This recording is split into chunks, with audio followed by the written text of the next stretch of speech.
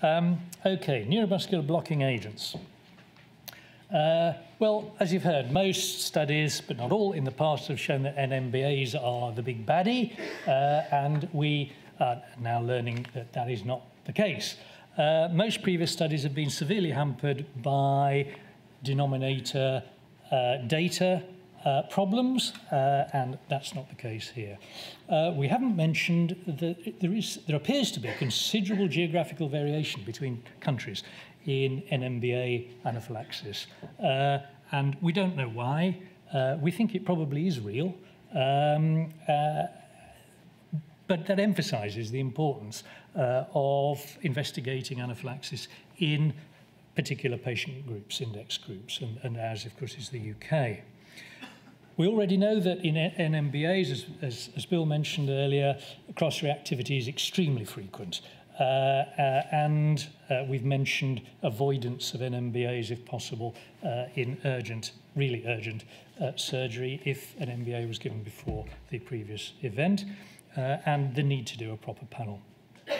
We haven't mentioned, we have mentioned specifically atracurium and mivacurium and their propensity for non-allergic anaphylaxis. There's a lot that's uncertain, though. We didn't know prior to NAP6 what the UK pattern was. We didn't know about the risk ladder. Has been a general feeling that an NMBA anaphylaxis is worse than any other anaphylaxis. There's been huge and I think kind of unrealistic debate about whether ROC is better or worse than ATRA, and people tend to become very polarised, and they're ROC lovers or ATRA lovers. It's rather strange, never quite understood that. There's a question about Sirgamidex's effectiveness in rocuronium anaphylaxis, and the Folcadine story. So many of you may not have heard the Folcadine story, which emanated out of Scandinavia, where investigations were done to see why, perhaps in Norway, there were more NMBA anaphylaxis cases than there might have been, and perhaps the quaternary ammonium epitope was appearing in the environment somewhere, and yes, it was in a cough medicine called Tuxi, T-U-X-I, and since Tuxi was withdrawn, a recent study, which I'll allude to by DePater, has actually shown a reduction in sensitization to suxamethonium and Folcadine in terms of specific IgE. And how often is anaphylaxis due to reversal drugs?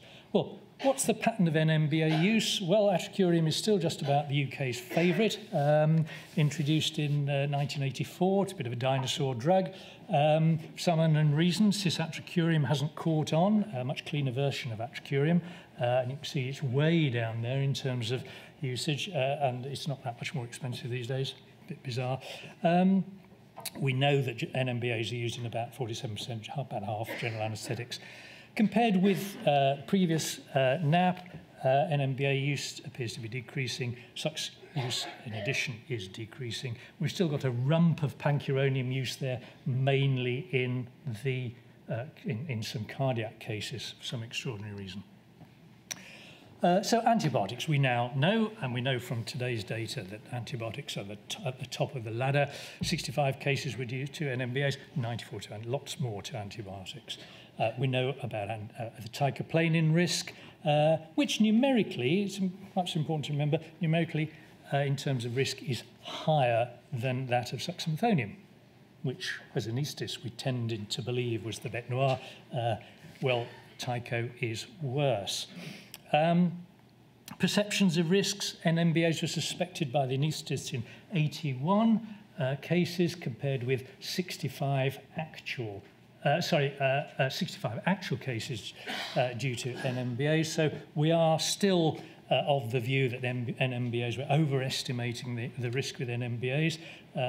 When you leave these four walls today, you will be in the vanguard of people who believe otherwise.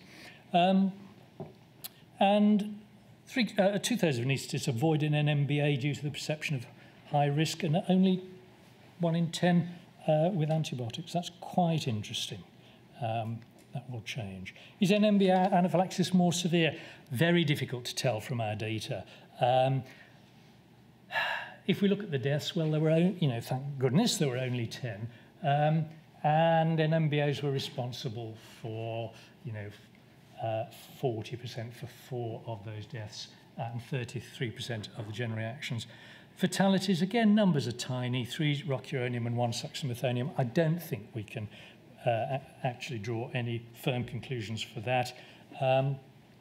Succinylmethonium anaphylaxis is quite interesting because we all believe, I certainly did, that succinylmethonium anaphylaxis is the worst thing that could ever happen. But if you look at the 3rd bar there, you can see that a significant proportion of SUX cases were grade 3, the lesser of the 3 grades. So, it's not necessarily a sign that all the wheels have fallen off simultaneously if the patient has an anaphylactic reaction to succinylmethonium. Now, the rocuronium atracurium debate. We're not going to be able to add very much to that. Succinylmethonium, if we look at the anaphylaxis rate in the right-hand column per 100,000 exposures, succinylmethonium is 11.1 per 100,000. And then coming after that, rocuronium and atracurium quite close, mivacurium very small numbers, only 1 case. And then if we look at the confidence intervals, which is the important thing, if they're grossly overlapping, then we really can't say statistically that there is a significant difference between the two.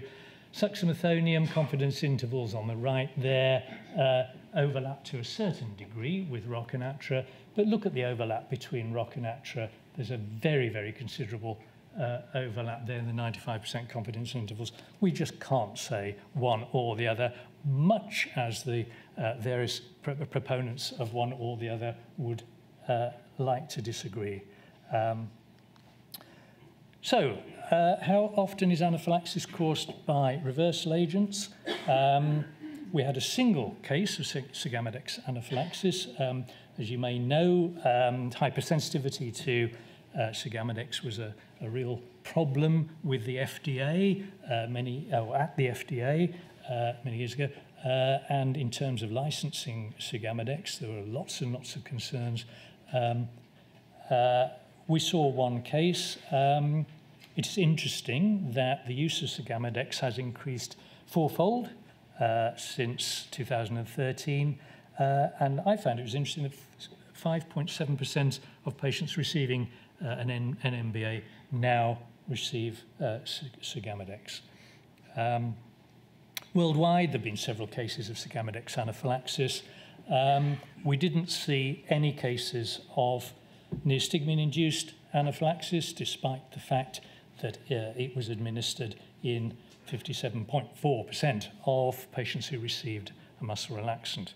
And the Cambridge group in the UK described a single case in the year 2000. So neostigmine anaphylaxis practically or very, very, very rarely happens.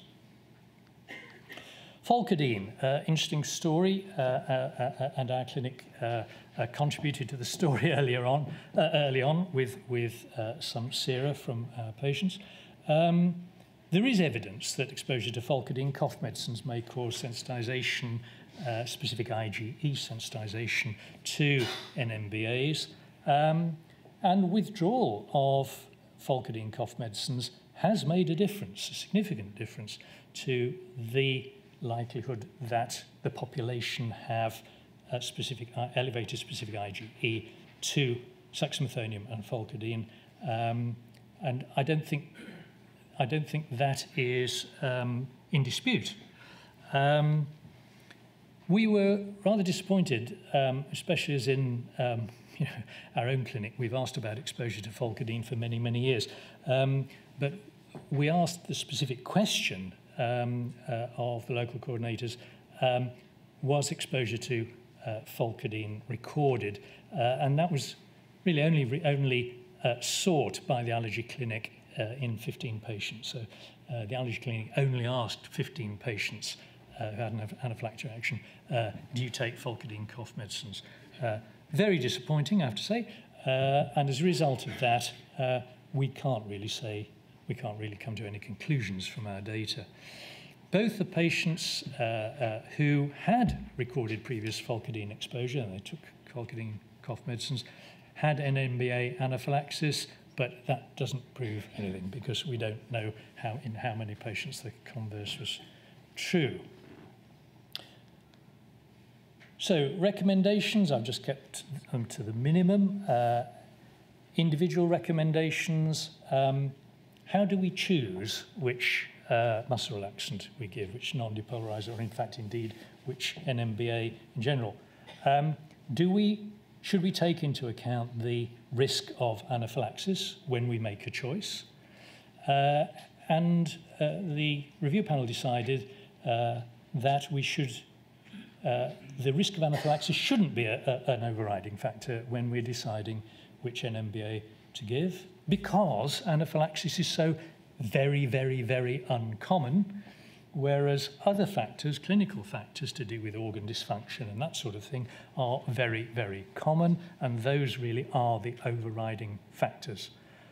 So what I'm suggesting is that we don't get too carried away with the particular risk of anaphylaxis with one muscle relaxant as opposed to another, and that we continue to use clinical judgment on a case-by-case basis in relation to other reasons, clinical reasons, why we might choose one relaxant or another.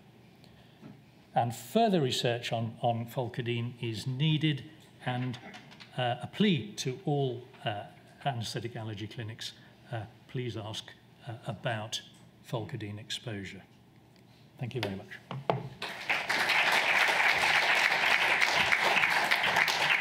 Thanks, Nigel. Well done. Now, the next two talks are Blink and You'll Miss It.